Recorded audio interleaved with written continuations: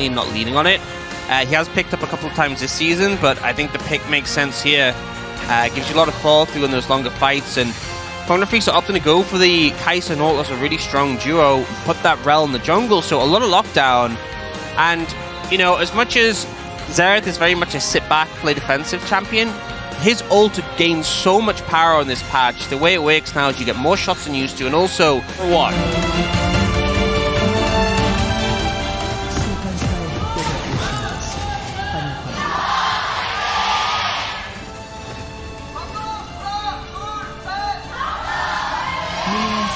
I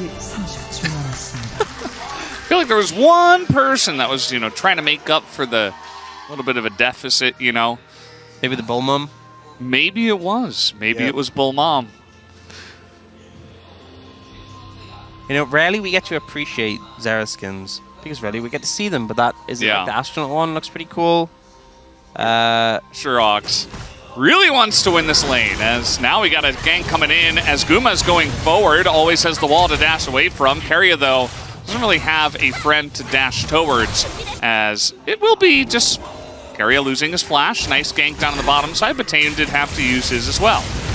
Yeah, and honestly, Taeyun's flash being burnt. Xerath, so I can definitely see both sides. We'll see where he does go in, as Dudu, speaking of which, is going into this fight. Zeus in a little bit of trouble, does go for the World Ender, still holding on to the flash, and he will have to use it here towards the end of the tree. Yeah, and Dudu playing that really well now. T1 starting up this Hextech Dragon, but with Quantum Freaks jungle on the top. Yeah, I think... Oh, Dudu looking again for heavy trade. Yeah, the root gonna miss as well. It hits the Q3, but Dudu still ambling forward. Here is Owner gonna flash onto the right side of this one. Is Dudu in a bit of trouble, but a very nice Magnet Storm trying to save his top laner. Is Youngjae with the flash. Easily comes in. Owner picks up first blood. And now Youngjae is just on the run. He's not gonna be able to get away from this root either, as... You know, pretty tanky with the bombies, but still the advance comes in, and that is a kill given over to the Aatrox. And perfect timing for Owner to turn up. Mid. We do have the Drake in a minute and a half, so not exactly the timing for that, but... I guess it's probably close to time now as well. Drake and Herald will take it at the same time, right? So feel for him. He's trying to, you know, be very proactive with this Rel, and it does have so much potential going in now. He's got the Xerath as well. Look at that extra damage coming in from the ult, and it takes 3 people, but they take out the... Quantum Freaks is not interested in contesting it, and we actually see Xerath go for a bit of a proxy farm to deny Dudu's push there. Yeah, and you know why they're not contesting it? Because instead of one silly... With Faker back in here, we haven't had a real team fight just yet, so not ready to make a full judgment now, but let's see how this one is going to go. As we do have the teleport coming in here from Faker, we do have Quantum Freaks trying to make a stand here, but again, this Maokai ultimate is just so strong. The stun goes in on a Faker, now he's going to be caught up. 2 members in the front line there by the Rel, but the damage follow-up is not there, as Taeyun, Arjun of 5 people gets the kill, and now Zeus says, hey, look at me, I'm Aatrox, I'm back here in the first map here, as he is doing so much. Youngjae's going to be taken out as well. The Aatrox and the Zeri just do way too much in this first fight. And it was actually such a beautiful catch onto Faker for Quantum Freaks, and he ends up going down, but so much is committed to make him go down. So many ultimates, Taeyun ulting in, have to burn both summoners to get away on a slip. It does look like Taeyun has taken the brunt of it here in the beginning of this, as he is barely going to avoid that accelerated Shock Blast. As there you go, second Rift Herald. This is the power of it. It allows you many times to pick up this third Drake. And a big problem is if T1 get on the objective like they are now. Ando, you're not allowed to be there. Okay. Blast Cone, thankfully, is going to save us from any action. I hate action. Oh, yeah. Really bad, yeah. Quantum Freaks, I don't think you can fight this. They're going to give it a go. Faker's getting... Oh, yeah, boy. It's over. You can't. Leave, leave, leave, leave. Gets a huge cheer from the crowd. This Faker's doing damage. And yeah, they're just going to leave. Definitely the right call here. Ando definitely shouldn't be here. Yeah, he doesn't have a Blast Cone in that lane. He's just going to hook away and get to safety. One for the Herald down mid. Oh, they're looking for Faker here. Yeah, this is... Welcome back. Faker, he is going to be... Welcome back. It's a lot of R damage, and he's nearly taken out entirely by that. But we do have the follow-up from T1 trying to save him, as Bulldog will not go down, actually. Lives just barely under that turret. Well, we spoke too early, as Guma Just gonna... never mind. Just gonna hit him with the backside of that W, it looks like.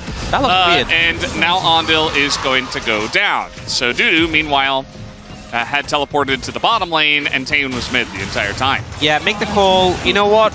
We don't even want Baron. Let's just go bot, get a tower, mid, get a tower. Baron Smarin! You know, I think that's an exact quote of what he would have said in comms. And at least they're trading something for that play, but still a devastating hit towards Guangdong FREECS' chances in this game. With T1 getting that fight and the Baron, it's definitely not crowd control. Yeah, no. Well, speaking of which, they are just going to try to burst down Faker here. Gets incredibly low as the Xerath ultimate will be layered, but not quite hitting the target somehow. Honor gets back in there. Youngjae in a bit of trouble, and Aatrox is here, and he will take over this game whether you like it or not, as will the Zeri, as they just shred through everybody. T1 way too far ahead. That is the ace, and it might just be the game at this point. With the Baron buff, they're going to try to push into this bottom lane. Yeah, I mean, it looks like the game plan of Guangdong FREECS is kill Faker, and then they achieve that goal, and they're like, okay, where do we go from here? They didn't think they'd get this far, and T1, the rest of the team, just absolutely decimate them in return. Yeah, and not much they can do. I think some close health bars, but or death timers rather, they're still gonna go for it. We got a TP in here, 23.5 minutes, and with Baron buff, T1 have enough to push into the base and take game 1 in dominating fashion. Yeah, I mean, there was a couple of moments. So, favoring a better matchup in the bot lane in return for putting the Rel into the jungle, which, I mean, I don't think Rel in the jungle was really the issue in last game. I don't know, I don't think draft was really the issue last game. Not really, no. Maybe that first pick T1 were able to have. Top of the rip for game number 2.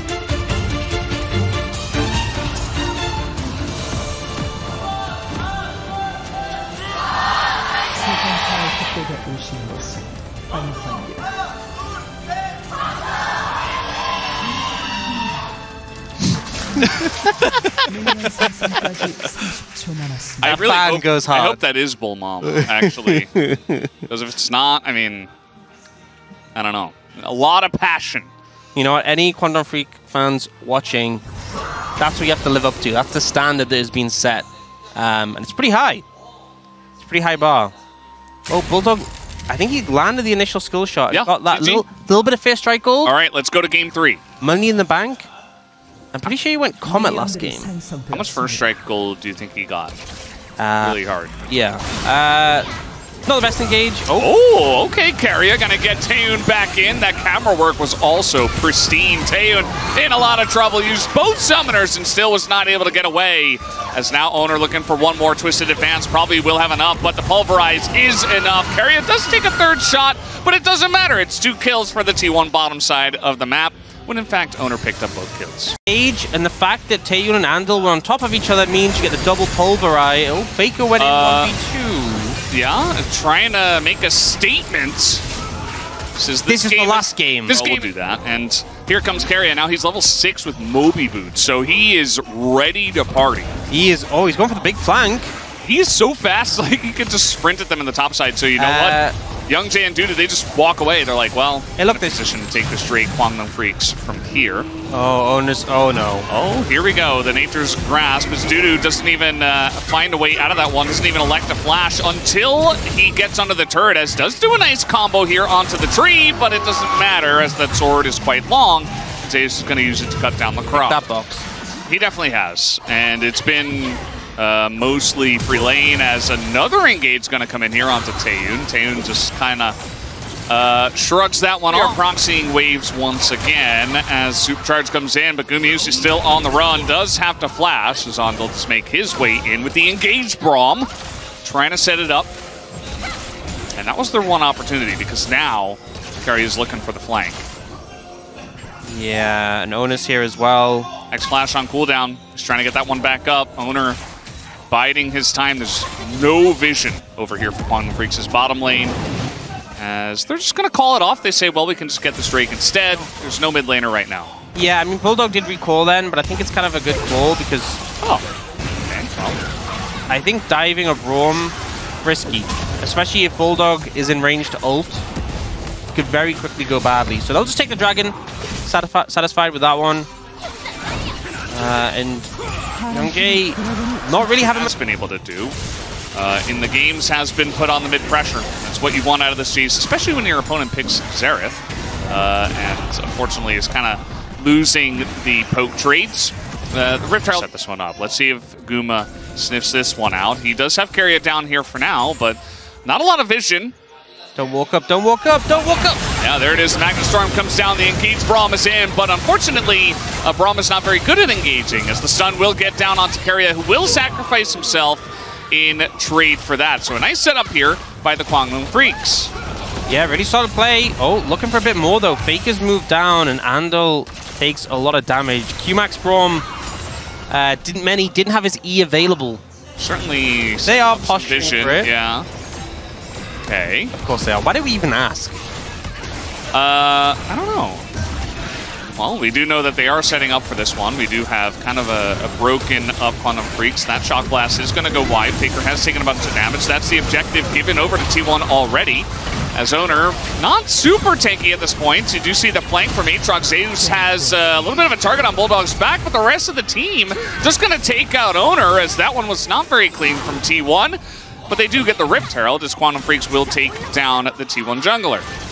Well, let's see this. I mean, KWANGDONG FREECS are going to be on this objective first, and they will start it up. They got Control Ward in the pit, a great setup. We do have a nice little flank angle here from Zeus, but it will be matched by Dudu, who's going to mark his target for now. Bit of damage already coming in from the Aatrox. The Nature's Grasp is big. They get onto the backline, and immediately the Xerath is just gone. Who could have seen this coming? As Taeyun does have a nice position, but he's alone. It's a triple kill for the Kai'Sa, and Faker will pick up one. Perhaps a couple media votes on his way out, as that will be 2-1 smashing the Drake fight. They just annihilate them, and this is a problem. It's so hard to protect this Xerath. And as soon as he goes down, like the rest of the comp just crumbled around it. Taeyun did get a chance to ramp up and just decimate. This is the third time. It's looking like it's going to be 0-3. Zeus trying to put on the pressure. Here's the Xerath gank coming in from the bottom lane. Run, Bulldog! Oh, no. Oh, wait! Okay, he is going to flash away. He should be fine.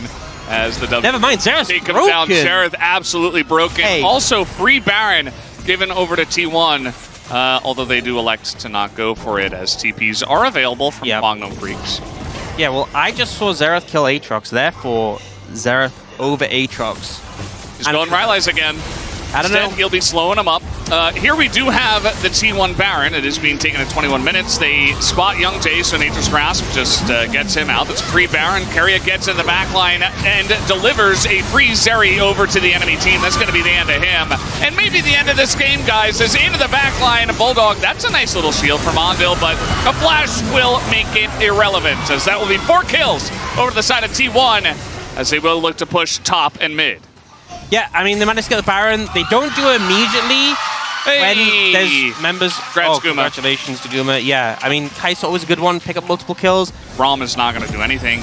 And, yeah, I mean, the game is essentially over. T1 not really being tested, I feel like, in their first series with Faker back. But I think, as you mentioned, nice little win to catapult off and kind of get some momentum. This team needs to rebuild, right? If we're going to be real in terms of like the confidence, the momentum. This T1's been going through a rough spot. Oh, Engage comes in. Yeah, they're trying to go for this one again, but the Maokai and the Jace coming together to get some huge damage down. Guys, this is so over. Like, it's 11,000 gold right now, 23 minutes into the game. T1 looks like they're just going to end it here. Yeah, I mean, I don't think there's anything that KWANGDONG FREECS can do in this situation. The ult's going to come out. Gumisi dodges like all of consecutive hits not really coming in there.